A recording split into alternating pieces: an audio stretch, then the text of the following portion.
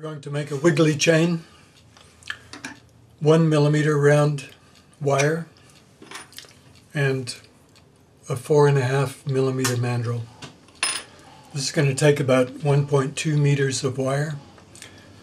Cut the wire in 300 mil long pieces, 30 centimeters.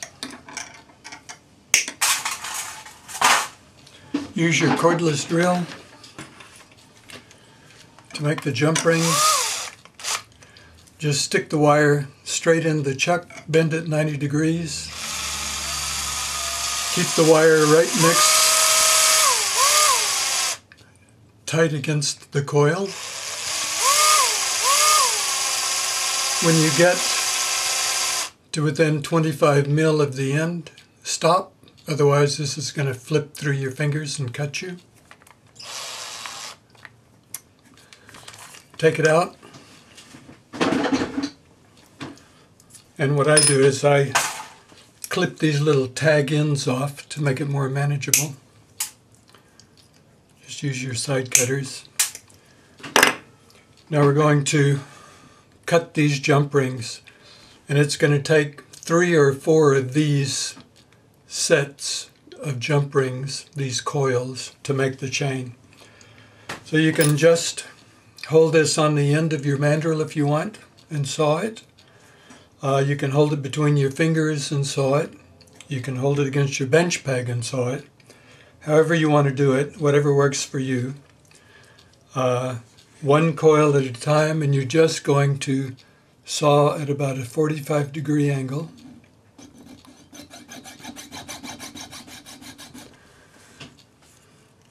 So you can see that I'm just sawing one at a time. If you try to cut the whole thing, it'll just make a real ugly groove and you won't be able to have a pretty chain. So saw all of these off. Put them on your bench plate.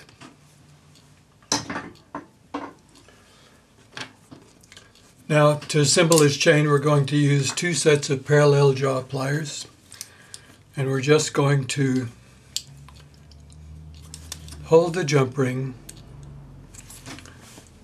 push it past itself, bring it back so that it just clears, so that you have this nice tight join. We want these 2 ends to touch, and we want them to be lined up.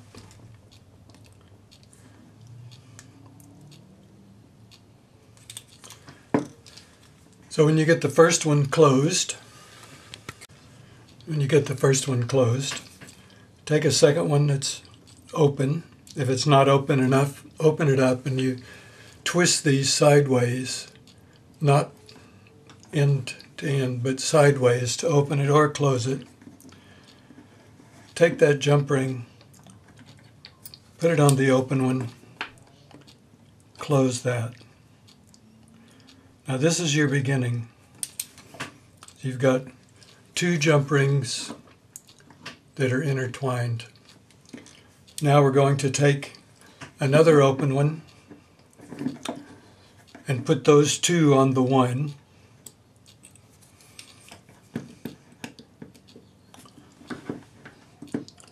Close this. Now we're going to take another open one and go through again.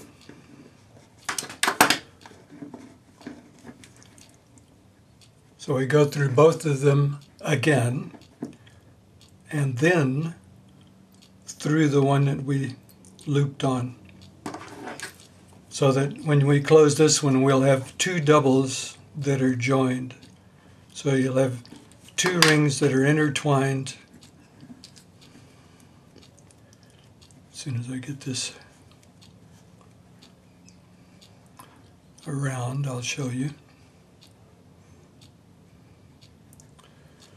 So we have 2 rings that are intertwined going through another 2 rings that are intertwined. Now at this point, we take another open one and we just put it through 2 of the end ones that are intertwined. close that jump ring, and then put another one through both this one and the two that are intertwined.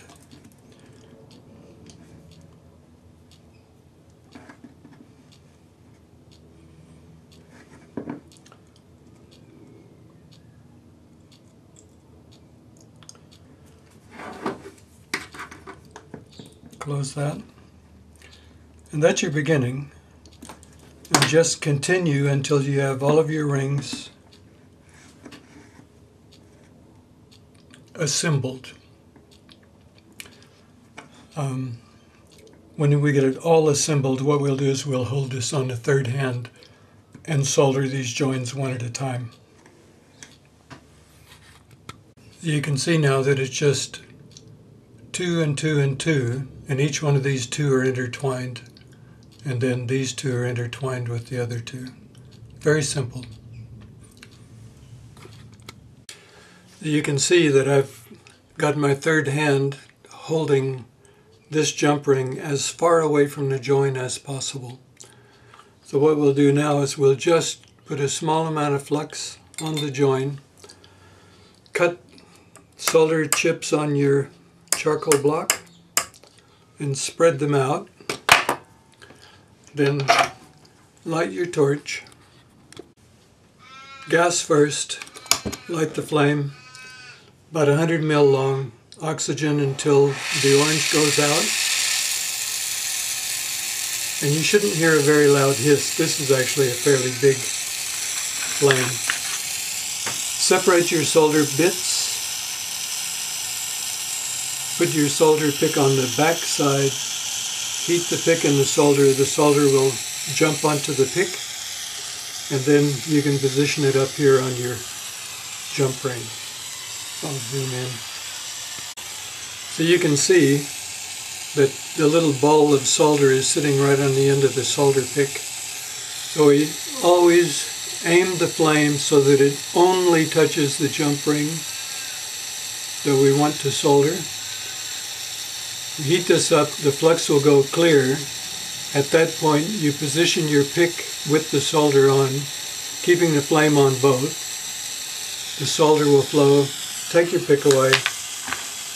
Take your tweezers. Grab the next jump ring. Turn loose and position this ring once again as far away on the third hand from the connection as possible. And ideally, none of these jump rings down here will have solder on them touching the ones below. But saying that, if you position your torch correctly, you'll never solder those together. So heat the pick and the solder. Heat the jump ring until the flux goes clear. Position your solder. It'll flow. Use your tweezers and put the next one up. Now, continue to the end. Don't pickle this until you're finished, because if you do happen to miss soldering a jump ring, you'll be able to see it because it'll be the only one that isn't oxidized. So as you solder these, you'll have a clear spot where your flux is and where it's still protecting the metal, because that's what it's for. And all of the rest of them will be just a nice silver color. So just one at a time, position these up in your third hand. Jiggle it around so that all of the other jump rings are down, so that you have a nice gap between them and the one you want to solder. Flux it. Heat your solder with your solder on the solder pick. Heat this. Flux goes clear. Position your pick. It'll flow. Take this away. Put the next jump ring up. So just continue to the end. Now if you're soldering away, you position your jump ring and you can see that it's not lined up very well.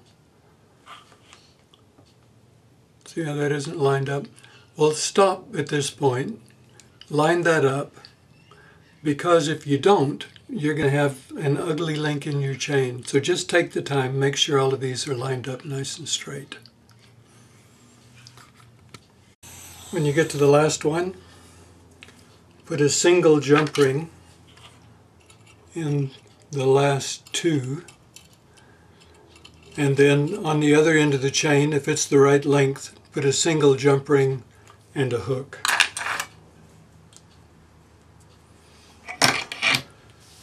Solder the single jump ring, solder the single jump ring on the hook, and then pickle it.